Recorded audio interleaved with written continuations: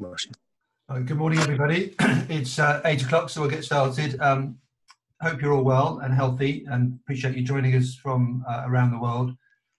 Thank you for coming to this webinar where we will talk about the plans in place at Bishopstrow for reopening. Worth noting that Bishopstrow's term 1 does not start till September the 21st, so we've got a bit more time ahead of us from today in terms of our planning and organisation relative to most boarding schools in the UK. And obviously the plan today is to take you through the arrangements that are in place or have been put in place to ensure the safe return of our students when they rejoin us on campus on September the 21st. Just some introductions so that you know who from Bishopstrow is with us today. So myself, Mark Jeans, one of the directors, Stuart Nicholson, principal, who I think many of you have seen present webinars before, will lead the discussion. Sarah Miles, our head of compliance and operations, has been working very closely with Stuart on the plans for reopening and has been doing so over the last few months. And Tessa Howard-Pies, our Director of Marketing and External Relations, who again, I think most of you know.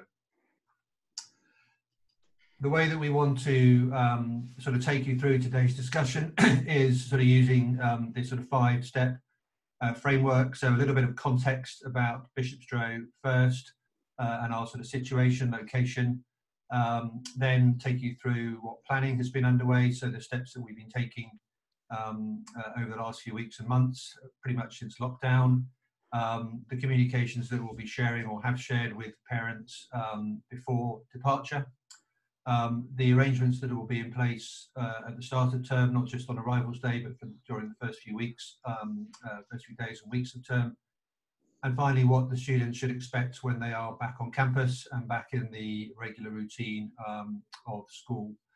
I've asked you just on the chat to make sure you're on mute during the presentation so there's no background noise. Once we finish the presentation, we will have time for Q&A and we'll use the chat function for Q&A. We've all got plenty of time to respond to questions, so if there's questions that you have as you go along, please pop them into the chat function and we will address them at the end. But I'll now hand over to Stuart to walk you through the discussion. Thank you, Mark. Good morning and good afternoon, everyone. It's lovely to see lots of students, parents, guardians and agents with us today. And we will go through and explain all the things that we have carefully planned to make sure that the return and the term is safe for all our students. I guess most of you will know that Bishopstrow is in a nice rural location. As you can see from the map, we're down in the southwest corner of the UK. And actually, one of the things in the news this morning is that this is the region with the lowest incidence in the UK of COVID. So we are in a particularly safe part of the country. And the location of Bishopstrow College itself is particularly safe because we're surrounded by open countryside and we have a lovely rural setting. One of the other aspects of our context, which is really important, is that we are fully boarding. We have no day students, and the significance of that will become apparent in the rest of these slides, because it's one of the things that helps ensure that we're able to keep students particularly safe. Next slide, please, Mark. It's well known that Bishopstrow places great emphasis on pastoral care. We look after our students very well indeed. And we've been doing that throughout the COVID crisis, and right from the word go, we were not just making sure that we could care for their academic success as we moved to online, but we were making sure that we were caring for their welfare as well. And that is woven through everything that we do in the college. And this is recognised by the people who come and inspect Bishopstrow College. ISI came and saw us a couple of years ago, and the last British Council inspection was in 2016, and that was one of the things that they emphasised. And of course, that's particularly important when we're facing the sort of situation that we are currently. Thank you, Mark. So let's look at the things that have been taking place as we've been making the preparations.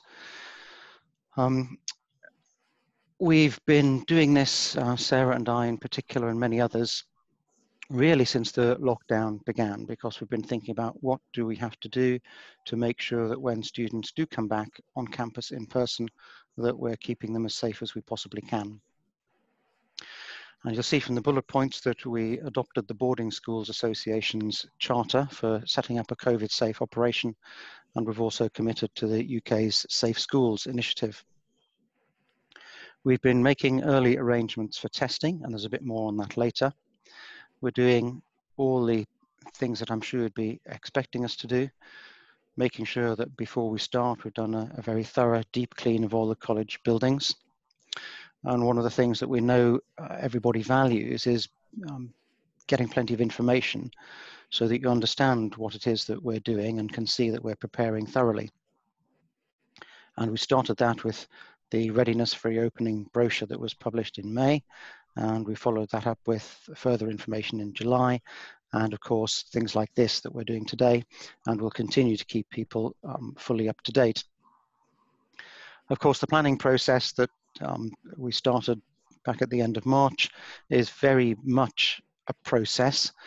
What we did in March, we've continually had to update because the regulations change, the situation changes, and guidance changes. But we are taking advantage of getting really good guidance. We've been in touch with the local public health authorities, again, since back in March, so 5 months of ongoing contact with them. And we've also taken advantage of contacts I have in Cambridge who are actually running virology labs in Cambridge, and we're able to ask them direct questions. So we're able to get information from the scientists themselves and check that the things that we're doing are based on the best of evidence. Thanks, Mark. So we've been communicating a lot with people before departure, but let's have a look at that in a bit more detail. And we're making sure that everybody knows what is planned. And in line with the BSA charter, we're making sure that each student and family knows what's happening and giving them the chance to ask any questions that they have, and making sure that that information is clear. So as well as the opportunity to ask things verbally in person, making sure that that information is written down and clear for everybody. Obviously, following the Tier 4 sponsor requirements, we'll make sure that students have what they need so that they can get safely through the arrivals process. And we know that you will need to have an emergency contact number just in case there is something that you're worried about, you think that something's changed, you think that there might be some delay, and we'll make sure that students and parents have a number where they'll be able to get through to someone at all times of day and night, so that that perhaps particularly nervous time of making the journey is somewhere where you know you've got really, really good help and guidance from us if you need it. And when students arrive, here's a little bit about what to expect. So students will be met at the airport, and we'll make sure that you're being met by someone whose name you know, you're being met by who you expect, and we'll make sure that they understand the correct protocols, whether that's in terms of social distancing or in terms of hygiene. That's now becoming second nature for us in the UK, as no doubt it is across the world. Now, we're making arrangements for students to be tested during the first week. I mentioned that we have direct contact with virology scientists. Their advice for us is that the best stage for doing that is towards the end of the first week, and we already have that booked and ready to go. And we know that some students are going to have to be in quarantine for a period. So we have plans to look after students very carefully from when they arrive with us. They arrive in their taxi from the airport. We'll make sure that they're met in the car park by a member of staff who will look after them, guide them through the process, make sure that they're happy, feeling comfortable, feeling confident, and that type of closeness of care really based around the whole ethos of the college, will continue throughout the students' time, not just with us in quarantine, but particularly when they're in quarantine, because we know there'll be some stresses and concerns during that time. So the quarantine is taking place in our own student residences with our own resident staff. There's a generous ratio of staff to look after them, and we'll make sure that people don't feel lonely and isolated while they're in their quarantine. And part of that is that they're going to be in class. They're going to be having lessons with everybody else. So during the quarantine period, we will have the non-quarantine students in the classroom being taught by the teacher, and the quarantine students will be with them in the virtual space.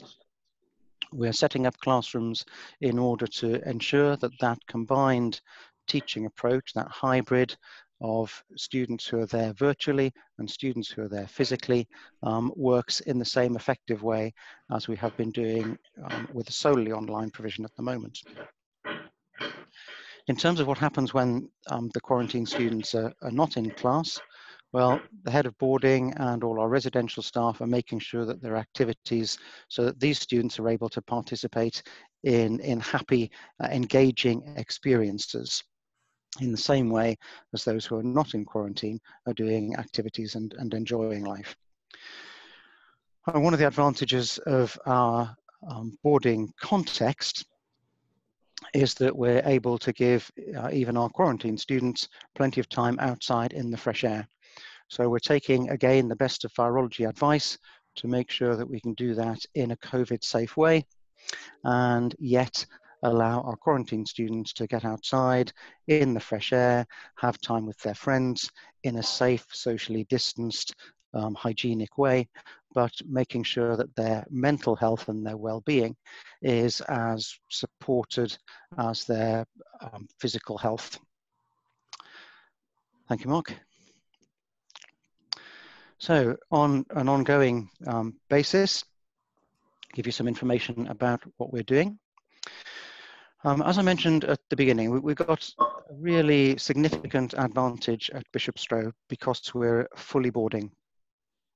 When I've been having discussions with my virologist friends, they've been very clear that the fact that our students are all together living effectively as one household, and not everybody disappearing out of school every day, coming back into school every day, and all students going off in all sorts of directions, as you'd expect in any school with day students, then once our students have been through quarantine, actually that should be almost as safe a situation as it's possible to imagine. Because they are not going out and mixing with people who might be infected, they are only mixing with people who we know have not been infected, then it is a very safe household. Arguably, we could just treat them, the students then who are inside the college could just behave as though there is no need for any social distancing whatsoever. But we're taking the opportunity to try and make things even that further level of COVID secure. And so we are doing some grouping of students into bubbles.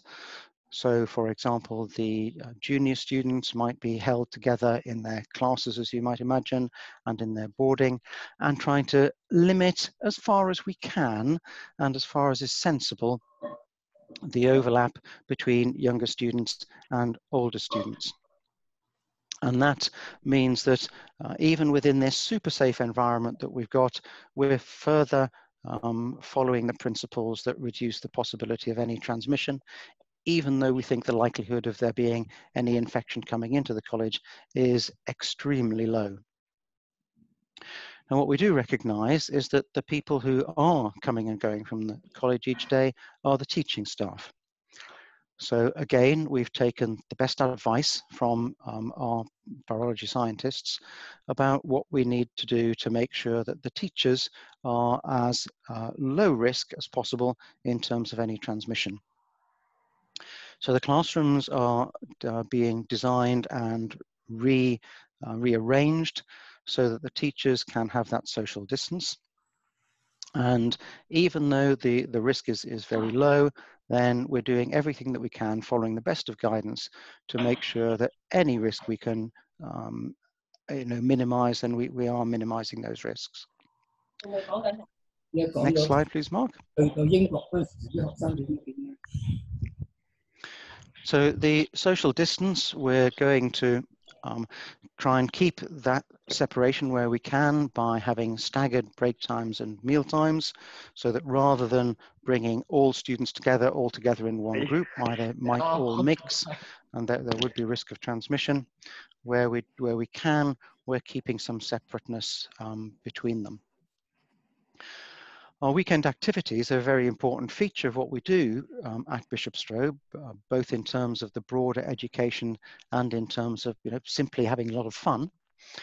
And we're looking very carefully at those because we want to get as much of the enjoyment and learning that comes from our weekend activities as we always did. But we need to do that in a way which is recognizing that we're in a different world, and we need to make sure that we're not putting students at risk from the coronavirus by doing that. So a greater proportion of our activities are likely to be on site, and a greater proportion are likely to be fairly local. And wherever we go, we'll be avoiding highly populated areas. What we understand, again, from the science and the public health advice, is that we can take, if we take students into the outdoors, that's very low risk indeed. And if we take them to places where they are essentially together, just with Bishopstrow students, and we're in the outdoors, then the risk is probably not really much higher than it is by staying in the college entirely. So we're managing these things in as safe a way as possible, but trying to give students the fun, the enjoyment, the learning that we know is really important to them. So with all of this, as you can see, we're limiting the group sizes, which is an important factor in minimizing transmission risk. And we're following all the guidance on how socializing can be done in the safest and most sensible way. And obviously, having said that we're taking great care about the staff who might be coming and going from the college, then we're taking measures to restrict those who visit the college for whatever reason. So careful arrangements about deliveries that are necessary into the college, careful arrangements about visits from prospective parents, and being very careful about both the hygiene and the distancing to make sure that we're minimizing any transmission risk. Thank you, Mark. Wearing of masks is something that is becoming, again, routine in the UK, and everybody will be wearing either masks or visors. Some of the latest information seems to be suggesting that visors are even better than masks. And in a school setting, particularly where we've got students who are learning languages, obviously it helps if their mouth can be seen, because it helps them understand what their teachers are saying, and it helps their teachers guide them about their pronunciation. So we're looking at visors as well as masks, or as an alternative to masks. And of course, we're following advice about hygiene in terms of hand washing, and the provision of sanitizing gel around the college will ensure that students can be doing that as a matter of routine before classes, during classes, when they move from building to building, and so on. And where there's guidance for using any greater level of protective equipment, then of course we will follow that guidance as and when it comes out. I mentioned earlier that a deep clean is taking place before students come back, and that cleanliness is going to be part of our continuing routine. And what we're anticipating is that it is going to become part of habit for all of us, whether it's the directors and the principal and the staff or students themselves, that we're all going to be getting very used to the idea of being hygienic, wiping surfaces down before and after we use them. And practical things like reducing the sharing of things, so that every student has their own pencil case, not shared with anybody. things which used to be normal, like students asking to borrow the stapler, well, that's something that we'll make arrangements to ensure that that sort of thing isn't necessary. So we're reducing the opportunities for things to be needed to be passed around and that might add to the transmission possibility. Boarding has always been cleaned frequently, and that will continue. We'll be doing the cleaning at times when the students aren't there. So again, trying to improve that social distancing. Mentioned already that the social distancing of the bubbling. Yeah, go forward again, Mark. Thank you, sorry. Back one, I think I've missed one. We've done that one, haven't we? Done that one? Okay, yeah. We've been following the very best advice that we can get. As I said, not just taking that which is publicly available, but us going to people whom we know are the best people for advice about this, and so that we can make sure that it's both safe and that it's happy, supportive, and comfortable. We have an on-site medical room, and all boarding staff are trained in first aid to a high level, and they are familiar with looking after students' medical care day to day. Of course, if we have anything more serious or we suspect anything more serious, we have access to the local medical practice, and they know the college very well. We know some of them personally, and we are very used to seeking their help and advice on a day-to-day basis. We've done very careful planning for what happens if we were to have a case or a suspected case. And we have already established areas in the college where if there is, well, firstly, if there is a symptomatic member of staff, member of staff who feels they might be affected, well, obviously they would go home and they would stay at home. And we'd then be observing any students that they had been teaching very closely and checking if there's any symptoms or concerns for them. If it is a student, we have arrangements so that the student who we think might be infected can be isolated, that the students that they have been in touch with can also be isolated, and that all of those students can be taken very good care of. We have sufficient staffing to be able to move those students into a separate house with their own staff, looking after them very carefully, making sure that they're okay. If they turn out to be infected, to be looking after them through that quarantine situation, making sure that any medical needs are looked after, making sure that any well-being needs are looked after, and taking very careful care of them. Next slide, please, Mark.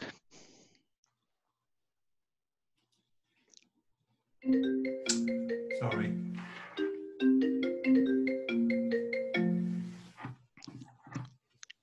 Hang on a minute. That's okay, Mark. There we go. I think it's just missed a slide, Mark. Yep, that's the one. Sorry. As part of that, making sure that students and staff are okay and trying to get early warnings of anything. As we mentioned, we're doing an external COVID-19 test during the first week of term, and we will do additional tests as guidance becomes clear about what is the sensible way of approaching that. Staff too are going to be tested, and the advice we have from the virologists is that one of the most important things we can do is to establish a routine testing process with temperature and simply asking people how they are feeling. So that ongoing monitoring as a daily baseline, so we get any sort of early warnings that might be there that somebody is perhaps becoming unwell. So we've got a web of approaches to try and firstly ensure that the infection can't come into the college. We've then got a web of things to try and monitor to see if it is entering the college, and then we've got a web of activities that then kick into operation to make sure that any potentially affected students are very carefully looked after, and that all the other students are again kept as safe as we possibly can. And when we look at the overall model that we have at Bishopstrow, we have an organisation that is completely self-contained. We are that boarding school model, and that everybody within that grouping, we're testing at the beginning of the process to check that they are infection-free. We have very few opportunities for the infection to come in from the outside, and we're managing that very carefully indeed to try and minimize that. But we recognize that the potential is still there, and we've taken great steps to plan to keep people safe and cared for if it should happen, even though we've done everything we can to make it as unlikely as is almost imaginable. So we're doing everything we can, and we think that we're very well prepared. I hope that's helpful, and we're very happy to take any questions that anybody might have. Thanks, Mark. Thank you, Stuart.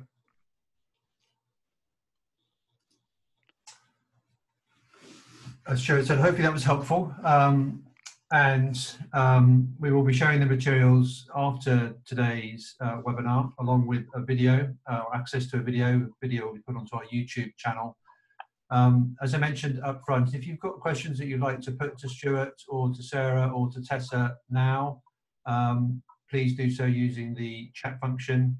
I will read out the question and we'll respond as best we can.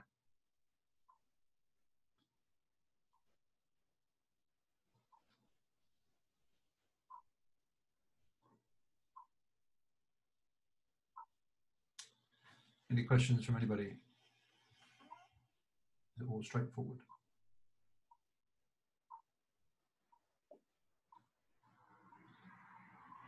Well, I will ask a question, Stuart, because I know it's is on some people's minds, and I know we've discussed it a little bit. What would be our position in the event of a second wave in the UK and resulting lockdown? Well, we're very well positioned for that. Again, because we are so self-contained, our students are already with us. Our staff, this is something that we were even looking at back in March.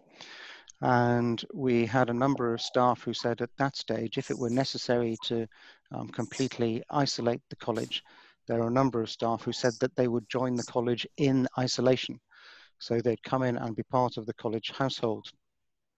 And so we know we've got a number of staff who would come in and join us and do their teaching and live within the college for a period if that were necessary. Of course, since then, we've also got masses of experience in terms of online teaching. And we know that we then could have teachers who are at home offsite, who are, instead of sending their lessons out to students around the world, would be sending their lessons in to students within the college. And we have planned for a situation where that might be necessary. And we know we have enough resident staff who would be inside a lockdown college, who would be able to provide the support and supervision so that the students who are still in class could be getting their lessons from their teacher, even if the teacher was outside class. But the students would be with a member of staff in the classroom, with a member of staff there able to support them and guide them and make sure that it was all running smoothly. Thank you. Next question. Good morning. Are you following government guidelines for which students need to quarantine, i.e. which country they reside in? I think I can answer that one. The answer is yes. We are very much observing the guidelines in terms of the countries that the students are arriving from. So we monitor that on a week-by-week basis. Sarah is overseeing that for us, so we know at any one time how many students will be quarantined versus how many will be able to be treated as non-quarantined students. And of course that is changing day by day, week by week as the government updates its guidelines. And I think it's probably helpful to add to that, we're managing the process of arrival for quarantine and non-quarantine students. So we're running a timed system of arrival so that we can look after an individual student who needs to go into quarantine. They will be coming, and they will be coming in a separate time period, so we can look after them carefully, make sure they're in their room being looked after and cared for, and then the next one arrives. And that process is being done separately from those who are non-quarantine, because obviously non-quarantine students, their arrival process will be slightly different, and they can join students in a different way.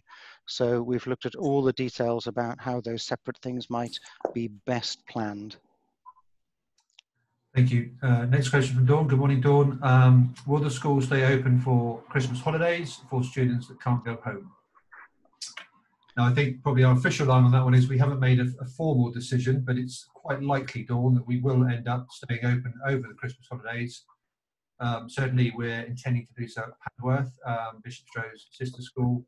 And I know, Stuart, you've already sort of raised that internally as something that we need to think about. So probably, Dawn, probably the answer is probably yes, but we haven't sort of made a final decision on that, but I imagine that will be the case. Next question, can guardians bring quarantined students or quarantining students back to school, or will it have to be a taxi?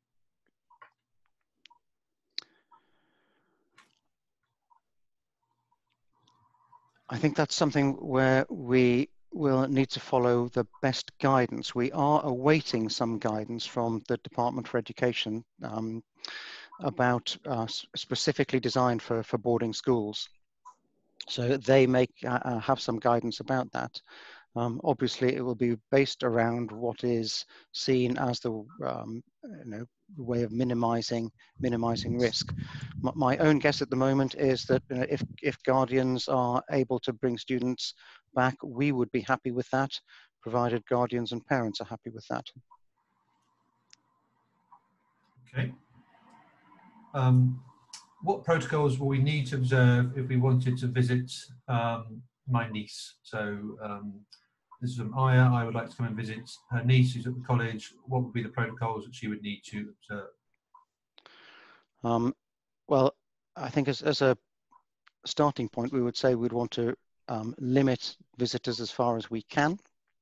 But of course, people will still want to come and visit their family. And we understand the processes for minimizing risk. It's about making sure that the people who come to visit can say, we believe that we haven't been in contact with anybody who's been infectious. We have done the following things in order to make that visit as hygienic as possible. We will be asking people to have a temperature check on arrival. We'll be asking them to make sure that they are hand washing or using sanitizer. We'll be keeping that visiting group separate from the other students. So we're not in a lockdown scenario where no one is meeting anybody, but we are in a scenario where we're trying to minimize the risk of those meetings. Okay, thank you. Next question about arrivals day. With flights arriving at different times, how is the arrival process going to be managed? Well, this is where we're going to need understanding and help from everybody who is arriving. As I mentioned a few minutes ago, we are looking at setting times when we're going to ask people to arrive. You know, it might say, please arrive if you can at 10:20. You know, we'll be talking to you about what's your flight time. Can you arrive at such and such a time, so that we aren't faced by lots of people all arriving at once, because obviously that would create the group gathering that we know is risky.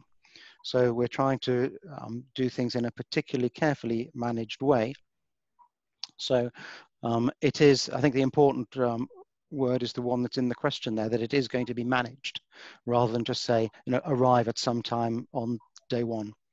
And that is then going to give us time to look after you as an individual in the right way, because looking after every individual in the right way is really the key to looking after the group in the right way. Okay, is there a pickup of students from the airport, and how much would it cost? Is that one for Sarah or is that one for Stuart? I know the answer is yes, but I don't know beyond that. Sarah, do you know off the top of your head the typical cost for the airport transfers? Well, obviously it depends on which airport you're travelling from. Heathrow is, off the top of my head, about £170, I think. Right, so we use a company called Prestige Cars. We've been using them at Bishopstrow for many, many years. All of the drivers are DBS checked as they need to be, and they will be following the protocols that we outlined in the presentation about social distancing and the like. I think they're not charging any extra, so it's just a standard charge for a pickup from the airport. We have to be careful, obviously, because in the past we might have been able to have more than one student being in a taxi coming from the airport. If we've got students arriving from different countries, they obviously need to be quarantined if they are coming from a country that is a quarantine country, so we have to manage that more carefully. Next question, should we pack visors and or masks in personal luggage? I think my advice would be yes, because the students will need to get access to those quickly when they arrive, because they might be in a situation where they need to wear a mask.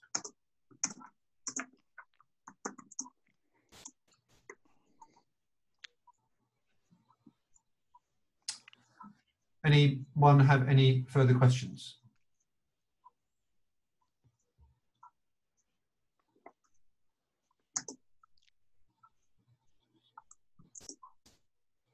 No? Well, we're all here to answer any questions that you might have after this morning. Hopefully this has been a helpful discussion, and hopefully you feel a bit more assured about the arrangements that we're putting in place. This is obviously a huge undertaking for all schools in the UK in terms of making sure the return of international students is safe.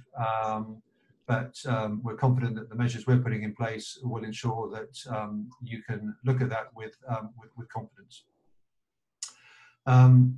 Another just quick suggestion come in, you might want to remind everyone that they need to fill out government form online before departing their country. Thank you, Dawn, for that. And another question's come in, sorry, contact sports. My daughter is looking forward to these. Probably the question is, will they be able to do contact sports? Stuart, is that one for you? Yes, we're taking advice on that. There has been some advice from the national sporting governing bodies about the approach to contact sports. Obviously, again, because Bishopstrow has all its students effectively in the one household, then the answer probably is yes, that we could. But it's actually a question that I have asked to my virology friends in Cambridge. I haven't had an answer from them yet, but I have actually asked them specifically, given our context, is this something that it would be really low risk for us to do, and would mean that there are things that we can do with students in a much safer way than perhaps many other organizations could. I know clearly it's far lower risk for us where we're in a grouping with students who are all together and effectively isolated together from the rest of the world than it would be if they were all day students coming in from different households and families and villages and towns all across a region. So once again, the Bishopstrow boarding model is a massive advantage for us in terms of what we can do safely. Good. Does anyone have any final questions at this stage?